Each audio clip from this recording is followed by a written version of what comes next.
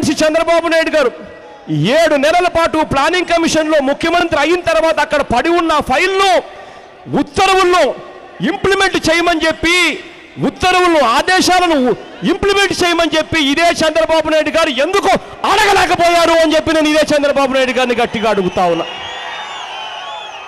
ఆ 7 నెలల పాటు చంద్రబాబు నాయుడు గారు ఏం చేస్తా ఉన్నారు అని చెప్పి నేను చంద్రబాబు నాయుడు గారు అడుగుతా ఉన్నా.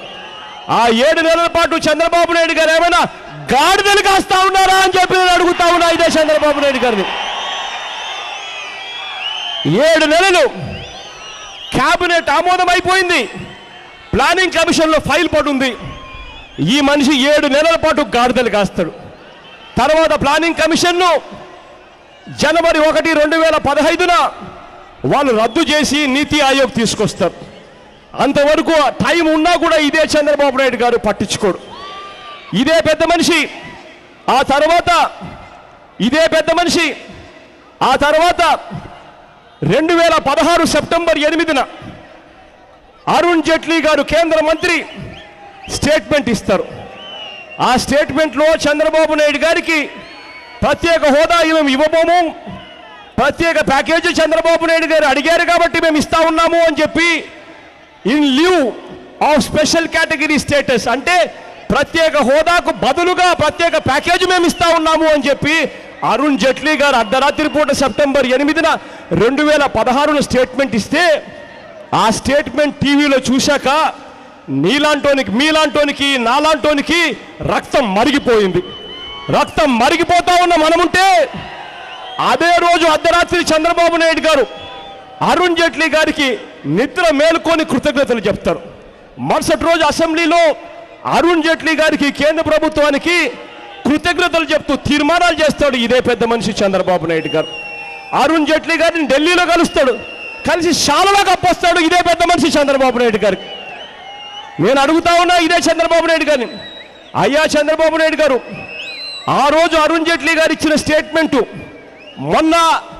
ఈ మధ్య కాలంలో అరుణ్ జైట్లీ గారు ఇచ్చిన స్టేట్మెంటు ఏ స్టేట్మెంట్ అయితే నువ్వు చూపించి కేంద్రంలో ఉన్న నీ మంత్రులను ఉపసంహరించుకున్నావో ఈ స్టేట్మెంట్కు ఆ అరుణ్ జైట్లీ ఇచ్చిన ఆ స్టేట్మెంట్కు 2016 సెప్టెంబర్ 8 ఇచ్చిన స్టేట్మెంట్కు ఏం తేడా ఉంది చంద్రబాబు నాయుడు గారు అని అడుగుతా ఉన్నా ఇదే చంద్రబాబు నాయుడు గారిని.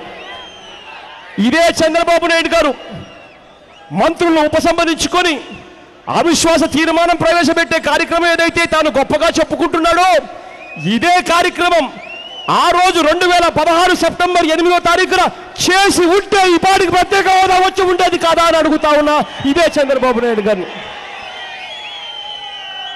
ఆ రోజు 2016 సెప్టెంబర్ 8న చంద్రబాబు నాయుడు గారు ప్రత్యేక హోదా కోసం ఎందుకు మంత్రి పదవులను ఉపసంహరించుకోలేదు అని అడుగుతా ఉన్నా.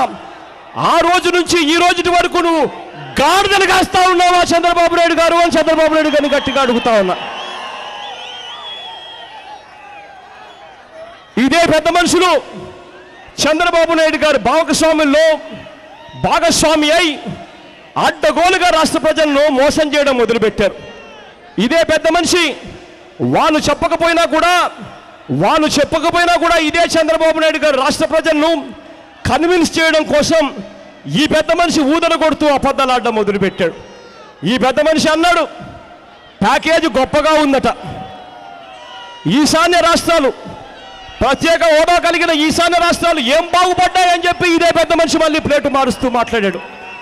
ఇదే పెద్ద మనిషి ఈయనన్న మాటలు ఏమిటో తెలుసు, అసెంబ్లీలో కోడలు మగపిల్లాడిని కంటాను అని అంటే అత్త వద్దంటుందా అని చెప్పి ఇదే పెద్ద మనిషి నోట్లో నుంచి స్టేట్మెంట్లు ఇస్తాడు. అదేదో ఆడపిల్లలు కనడం మీద తప్పు అని ఆడపిల్లలు కనడం మీద నేరం అన్నట్టుగా ఇదే చంద్రబాబు నాయుడు గారు స్టేట్మెంట్ ఇస్తారు. ఇన్ని చేసిన ఇదే పెద్ద మనిషి ఆ రోజు నుంచి ఈ రోజు వరకు ఏమీ మాట్లాడు. నచ్చితే ఓ లైక్ కొట్టండి, లేకపోతే కామెంట్ చేయండి. బట్